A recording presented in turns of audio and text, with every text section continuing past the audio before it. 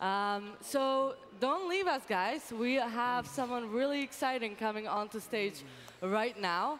I don't know, I think most of you guys are familiar with him, but before I came onto the stage right now, he said this is the first time after a long time he's wearing a tie. So he put a tie on for you guys, which is awesome. He is the chairman and the CEO of the Lebanese Broadcasting Corporation International. So let me introduce Pierre Al-Daher.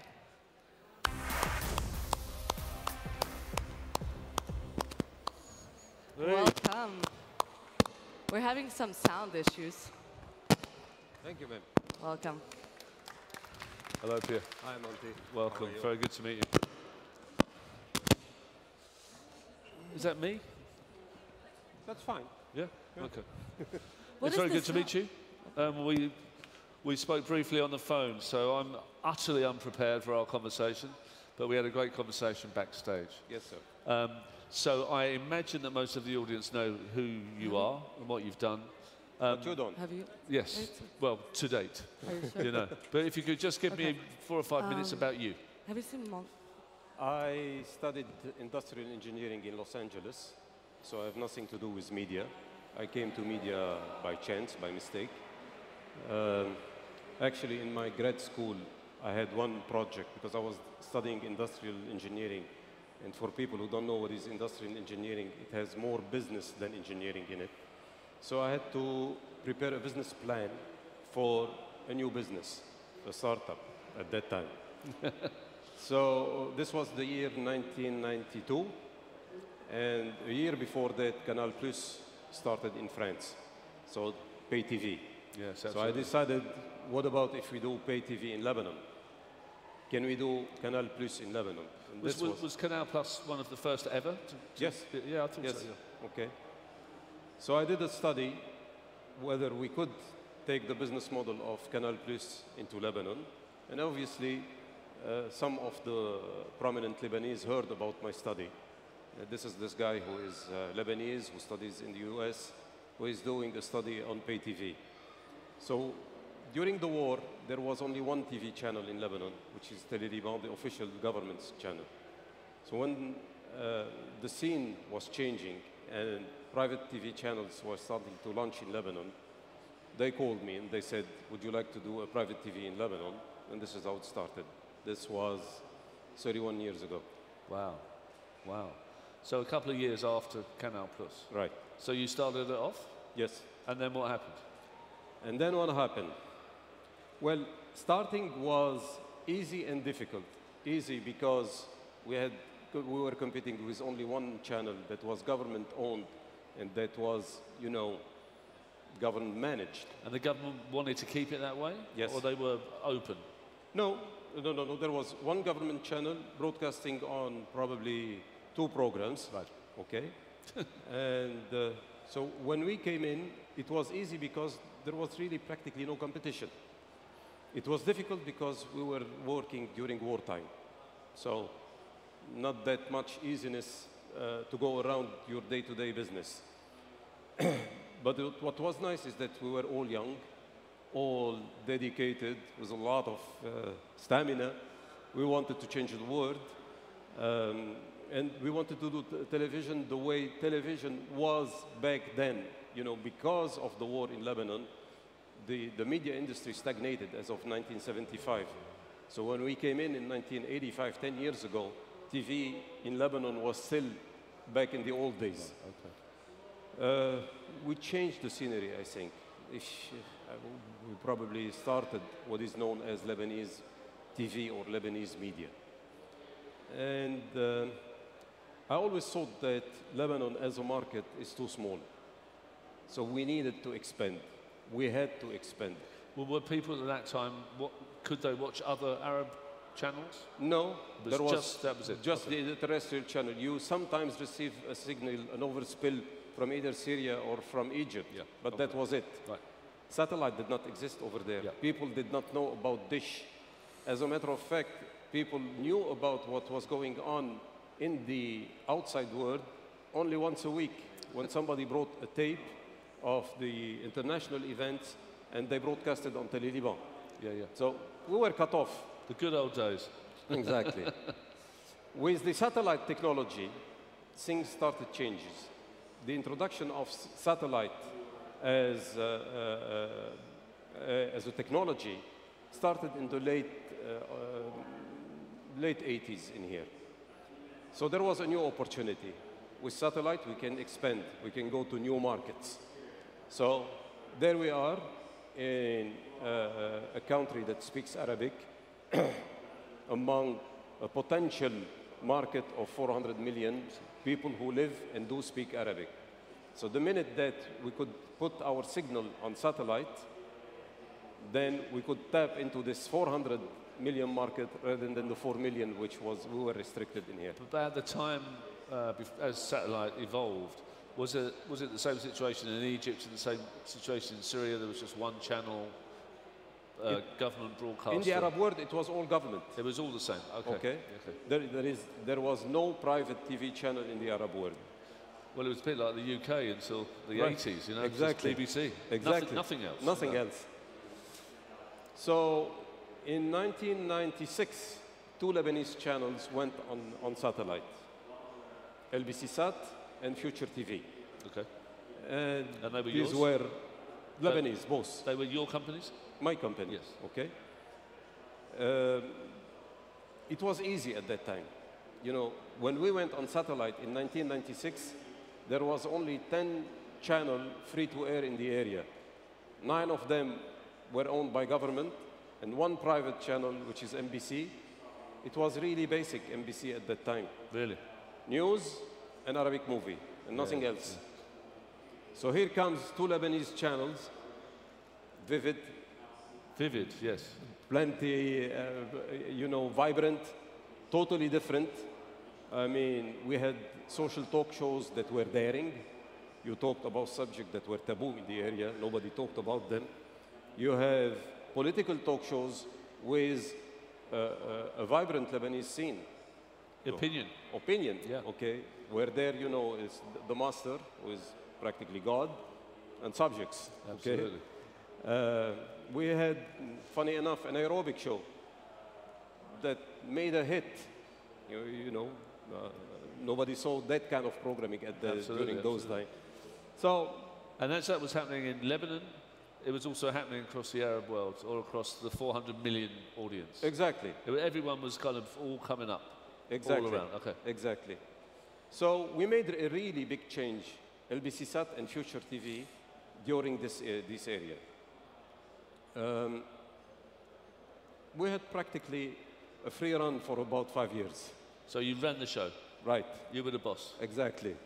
And when you're, when you're the boss, people always want to topple the boss. Exactly. And is that what happened? This is what happened. Ah, I see. From 10 channels, today, this was in 1996, 10 channels.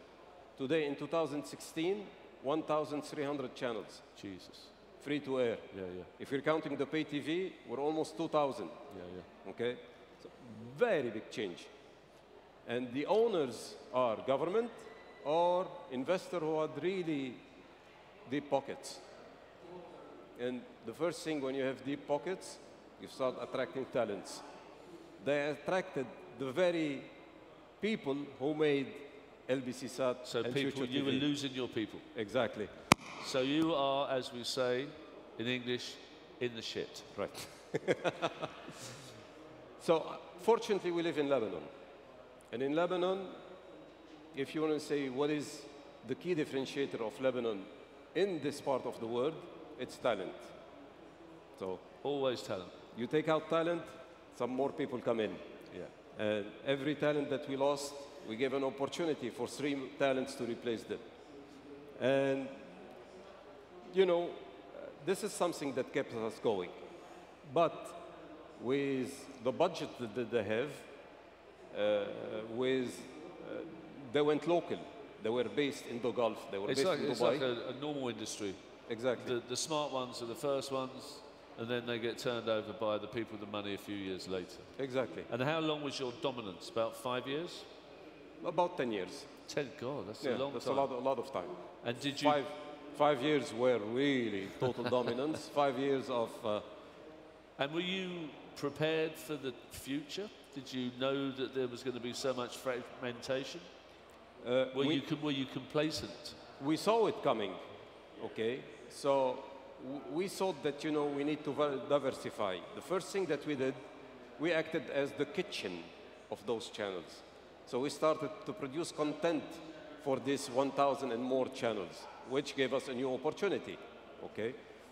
But again, like anything else in TV, what works in each country is local. So we had to produce out of Lebanon product that would work locally, which is a little bit hard, okay? So you had to attract talents from the Gulf back in here, which is something that...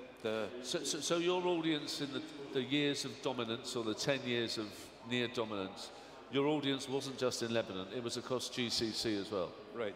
You were the center of the Arab TV world. Wow. For a certain period of time. Yeah. Okay. Then started the period of regression. We could not continue competing in this world where, you know, money talks, and it talks big time, okay? So, one question. If you were dominant for 10 years, why didn't you have deep pockets as well? No, we were smart enough in order to be, again, the kitchen of this. Right, okay. All right, so we were the suppliers. First, we supplied the talents. Yes. Then we started supplying the content. And then you put the money into the programs, and you put... Right, okay, right. all right. Now the situation is totally different. So that was, before we move on to the future, if you don't mind. Yes. So that was very disruptive to you, and as much as satellite TV was disruptive to government channels. Right. So this kind of deterioration, or this low point, you're still in existence. So you must be, as we've been talking about all day, resilient to survive that. Well, Lebanese. Any time that you think, I mean, this is finished? No. No. Okay. No, it's totally the opposite. First of all, in Lebanon, people for the last 5 years are watching more TV than in the last 10 years, okay? Which is something very good. That's different in my, it's different in my world. Okay. Yeah. Good for us. Yeah, no, good. Okay. The fact that they are watching TV makes still TV as the more dominant media in Lebanon and in the Arab world. You know, for example, that the people that watch the most YouTube in the world are Saudis. Yeah. In the world, okay? Interesting. Yeah. Now, what we need to do in here is, first of all, fix our internal kitchen, which is fix the Lebanese market. Now, this Lebanese market has 4 issues to deal with. 4. First one is the ad market. Let me give you an idea. In 1996, the ad market in Lebanon was $50 million. In 2016, 20 years after that, it grew only by 50%. No way. It's $75 million. No way. It is. That's a fact. Let's compare this with the Arab world. In 1996, the TV ad market was $250 million. Today, it is in excess of 1.3 billion. Billion. So it grew by 5 times, 500%, where we grew only by 50%. We missed by 0. Okay. Why is that? Yes. Price war. Too many players on a small market. Right. Instead of getting bigger and larger, it is regressing. Okay. Okay. Second one, we need to fix the business model. Technically, we're free to air, but that's only technically. We've been pay TV for the last 15 years, but we're not getting any income out of this. No subscriptions? There is subscription. If you want to watch TV in Lebanon, you have to pay roughly $10 a month, but it goes to the pocket of the pirates, not to us. I see. Okay? Right, okay. So we need to fix this. Right. So you have a piratical system. Exactly. Like the music. Pirates. Was this, yeah. Whenever, worldwide, it is a subscription model worldwide. Yeah. If you are in the US, if you want to watch TV, you get it through your cable subscription or through your satellite subscription, okay? So this revenue stream we're missing on it. Yeah. Okay. Third one is production. Okay. We were the kitchen of the Arab world. We need to gain this position one more time. And by this, we need to create extremely good content. Always. Always. And now, it is getting harder. But I'm hopeful that, you know, with the talents that there is in Lebanon. But why is it getting harder? It's getting harder because people have the chance to watch more TV, more content, either through linear TV or mainly through digital TV. The choice that they have in front of us is so wide that in order to differentiate yourself, you really have to make good TV. Okay? Yeah. The fourth one is we need to tap into the digital world. We need to create platforms where people will pay to watch us on digital, and mainly on mobile. Yeah. Yeah. Here we are. I was coming back from a mobile show with some big players, you know, friends of mine and all that stuff.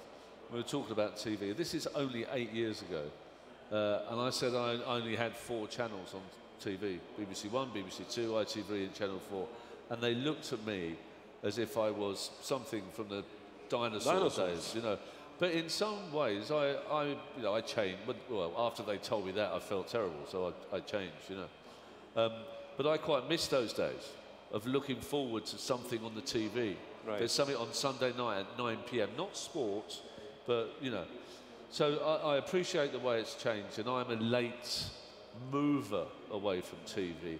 And it's happened in the last year. You know, right. My son is 13. There's also the massive opposition of games, consoles, FIFA, you know, and all that stuff. So I've now started to change my habits. I'm an older guy, you know.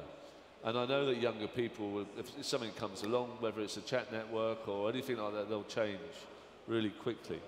So you say that in Lebanon, TV viewing is watching. In no disrespect, emerging economies, TV is growing. Right. In the West, allegedly advanced, that is falling off a cliff. You know, it is falling into the sea. Do you think that this is the end of TV?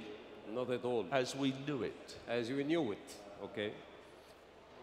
TV as you knew it, okay, probably, you know, we should change our name. We used to be called TV channels. Right now, we should be called content creator over multiple platforms. Absolutely. Okay, so... Maybe something snappier than that. Exactly. So, TV will remain, and it is there, and very strong. But we need to create a substitution or an addition, not a substitution, an addition to that, and create content that is distributed over multiple platforms. It is like, you know, you have one store, and then suddenly you realize that you need to open 4 or 5 more stores. This is what is happening right now with television. You will leave the linear TV, and you will continue investing in it, while at the same time, you start investing in the new platforms and content that could work on multiple platforms or content that will work only on digital or only on mobile. It will probably definitely work on mobile, but with the alleged slow broadband speeds in this country, you know, we need to fix this seems like problem number 5. We need to fix this, but eventually, what is good about Lebanon is that 4G is good. Yeah.